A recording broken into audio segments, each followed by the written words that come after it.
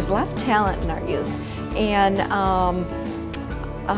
most of my artists here, they've had it all their life, but you know, it's hard to make a living at it. It's hard to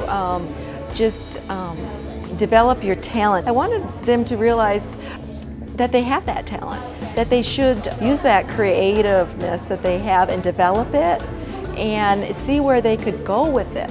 I mean, we have artists here that hang in the Smithsonian, that are international award winners. All these people live right here in the Springs. Christine Pesch has been really wonderful letting us use this space, and with all these other amazing artists that are in here, professional artists, it's really cool to see student work along with theirs. I think the artwork kind of speaks for itself. It's put up against the other professional artists that are here, and they've had a lot of really good comments from the public already. So I think it's really a testament to what the students can do and the hard work that they put into a piece.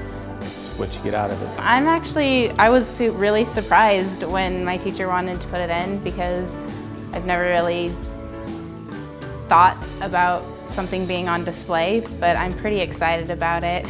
I was very excited to bring Hannah tonight and to display her art, to be able to view other art also.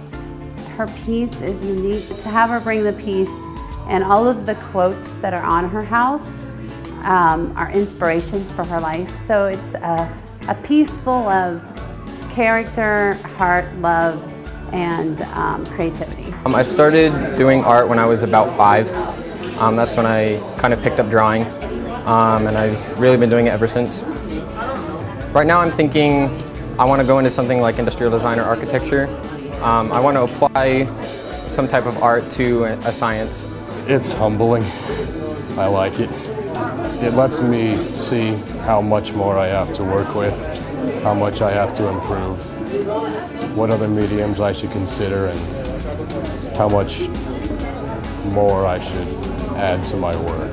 I've got some of my students from my advanced placement art class and from my International Baccalaureate Diploma Program art classes who are showing some work here today. And they've been working really hard. This show is kind of representative of really like kind of the best in our school right now. This is a work from one of my students, Leah Coral, and she's a paper cut artist, and she's just been going crazy excelling at this the last couple months. And she's got a piece she's working on right now that's just got layers and layers, and she's going to build it out 3-dimensionally. And we're going to try to go get her into some competitions with some of this stuff pretty soon here. It is amazing. It is an amazing feeling. I was just excited, you know, coming here just to be able to enjoy like all of this, you know, just really professional art and to get inspiration from it. Keep developing your talent. I says, you'll hang in here for real next to some of these, you know, people that are in museums.